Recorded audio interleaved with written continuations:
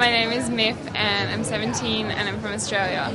I just wash my face in the mornings and then turn up with nothing on at all, because they just take it off anyway if you have stuff on. I like today's makeup, except that the lips taste really bitter, but I think this is pretty cool. I love Zach Poston because I just did his show and it was my favourite show, and so that was really special. And so what products can't you live without? I'll show you. Oh, except I can't because I can't find it.